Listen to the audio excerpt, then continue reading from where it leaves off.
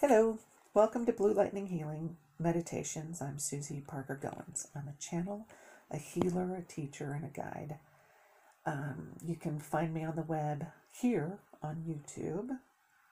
Click like and comment and subscribe and all that. And you can find me at www.bluelightninghealing.com. I have links for previous podcasts there. Mondays are meditations, and Thursdays are my thoughts on different metaphysical topics. The best way to get a hold of me is through email at susiepgoins@gmail.com. Let's go into it. Today's topic is intention. I could say intention is everything, and that's all you need, and blah, blah, blah, but there's really a whole lot more. A definition of intention is purpose, an aim or a goal. Whether you accomplish it or not, you still have set an intention.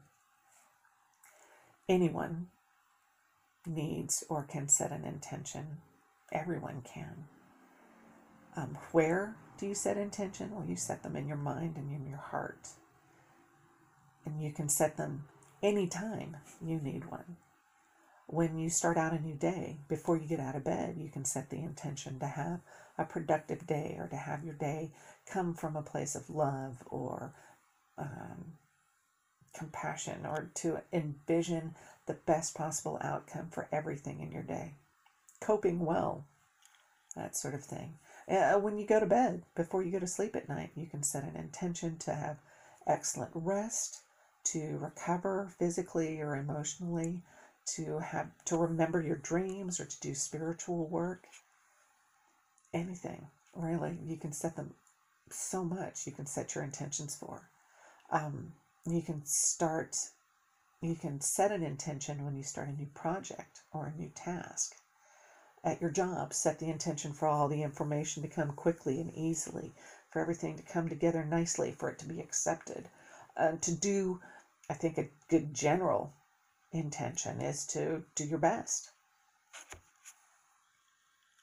And when you pay bills, you set your intention. You're grateful for the money you have to pay your bills, to provide living wages for the employees who provide the goods or services. And for the company, you can set that intention, understanding the company could go out and help improve the community with the money you've paid in. So you're seeing the best possible outcome for the money that comes through. It's a blessing you're asking for. And so next is, how does intention affect your spiritual life? It gives you direction. If your intention is to walk, say, gently upon the earth, you're going to be guided to change habits, right? So using less plastic, or eating more organic food, or recycling, reevaluating your drive time and all that. You've set the intention and you're guided, you are directed to accomplish that end. When you set your intention for your spiritual life, you're going to focus on those practices which raise your frequency. For instance, coming from a place of love. That's a big one. If you can work on that one, you will find that you will be working on developing compassion, working on forgiveness, all kinds of spiritual decluttering there. I believe that intention has an impact on what you draw to yourself. If you are cranky about paying the bills, and you come to resent the money, you come to resent everything, and resentment is not a way to live. It's when things go wonky.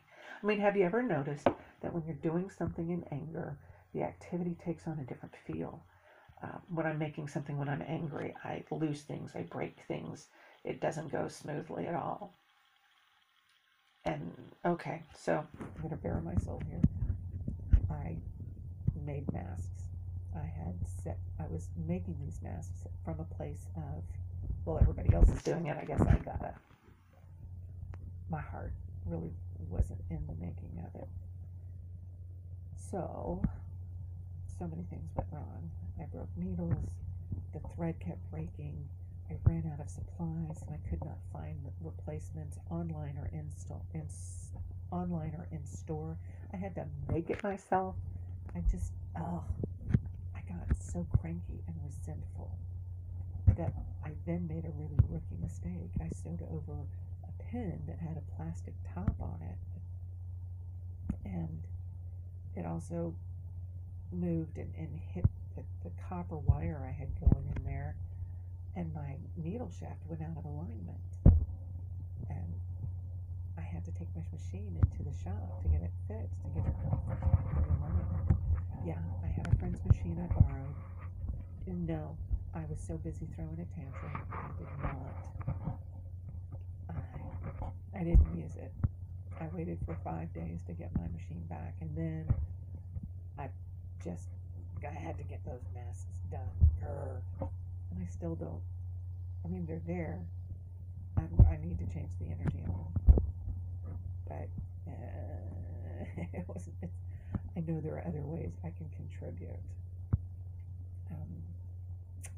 Intention, as we're getting around to, is about attitude.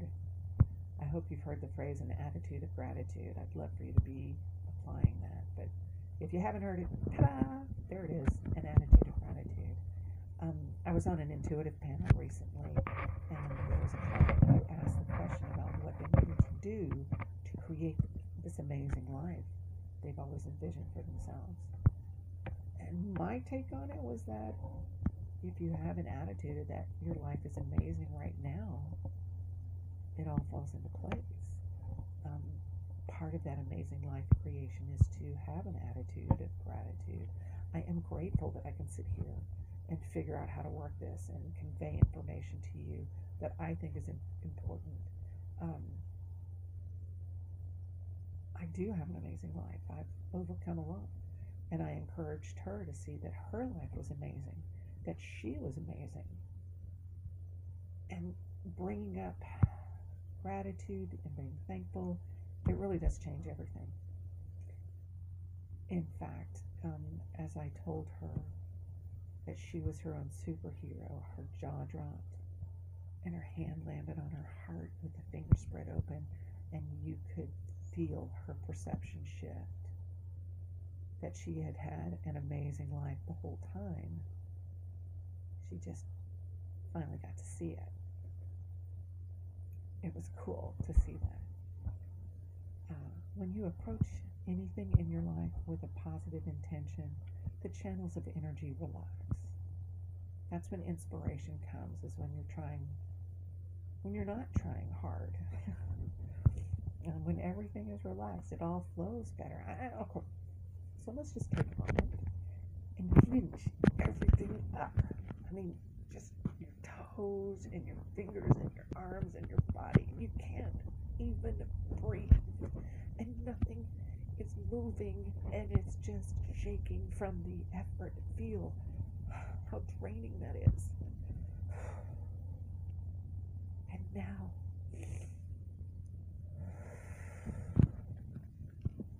breathe and relax and allow the energy to flow.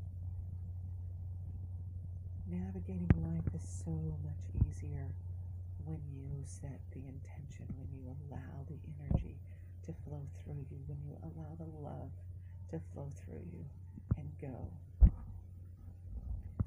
Feel it. I use intention a lot.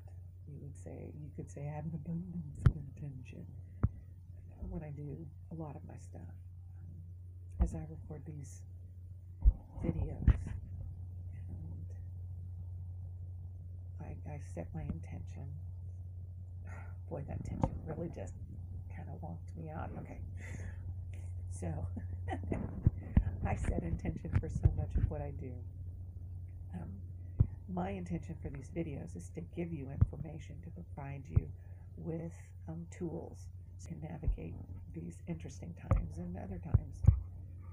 It also allows me to put my thoughts into words. and just share the love. I cook. When I cook, I have an intention of providing delicious food for my family, enhancing health and having a good time, the community feeling of eating a meal together. When I knit or crochet or fibercraft, I set an intention of peace, love, healing for whatever project it is I'm doing. I love to do shawls. I will incorporate that. When I was knitting up Pussycats 3 years ago, peace, love, healing, empowerment, equality, I felt that I was really having an impact there. And it really does. As you start to get into the practice of setting intentions, it really does get easier. The more you do it, the easier it gets, and you'll be able to just set intentions on the fly. What it truly boils down to is that intention is your attitude. I'm not asking you to be fake. Intentions are sincere, they're authentic. And so this gets into how to set an intention. Everything starts with deep breathing.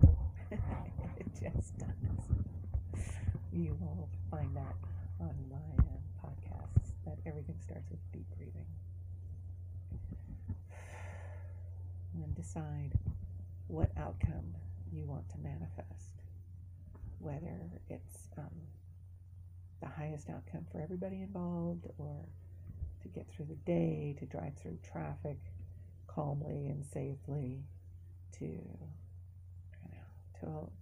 go into the zone so you can do your creating easily. Just calm your mind and envision the highest and best outcome for whatever it is, and surround it with love. Visualizing, really, I can't emphasize visualizing it turning out well. I can't emphasize that enough. Now, you can put this intention into words, whether you write it down or you speak it. You can just think it, but you can remind yourself of it every so often. Sticky notes really good for that. Putting it on your laptop. Today I will be calm. Today I can handle all of my tasks. Today I love myself for who I am. There, you've set an intention. Okay, look. Okay, there is so much negativity going on these days. And some people bask in the negativity all the time. You can choose not to. You can choose to take a moment and step past the negativity to find the positive.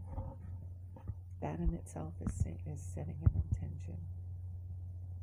And being sincere in what positivity there is around you. It's authentic. Sarcasm is not authentic. It's got a cattywampus effect on things. I don't use sarcasm. I do look at things sincerely. So your intention needs to come from a place of authenticity, so you can change your attitude about the world around you. As you approach any task, any project, as you approach your life, check your attitude at the door. Breathe deeply to calm yourself and to relax. Set your intention to be a positive influence on the world around you. And love. Pretty much it. So thank you for listening. And yeah, thank you. And until next time, blessings.